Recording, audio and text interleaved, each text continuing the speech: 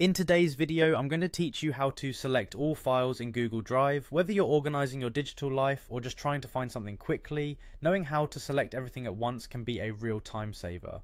We're going to walk through this process with straightforward steps, making it easy to follow along. So let's dive in and get started.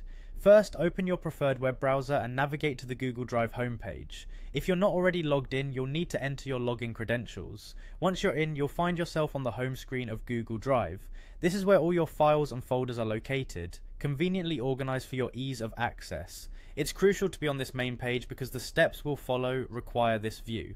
Now that you're on the home page, the next step is to select any single file. This preliminary step might seem unnecessary, but it's an important part of the sequence for selecting everything later. Click once on any file in your main view. This tells Google Drive that you're preparing to make multiple selections. With your first file selected, keep your eyes on your keyboard because here comes the key combination magic.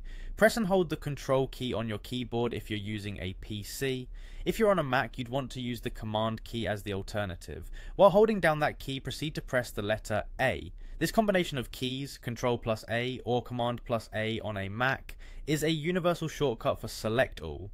And when you're in Google Drive, it selects all the files and folders visible on your main screen.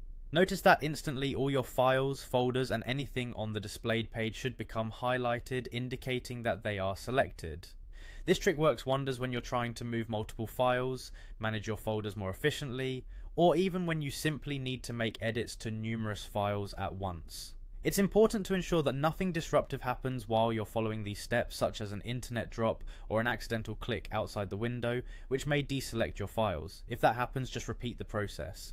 Additionally, be cautious when performing actions on all selected files, like deleting or moving them, to prevent accidental loss of important data.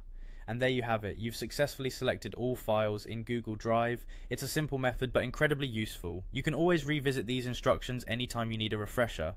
Thanks for tuning in today. Remember to subscribe for more easy to follow tech guides. See you in the next video.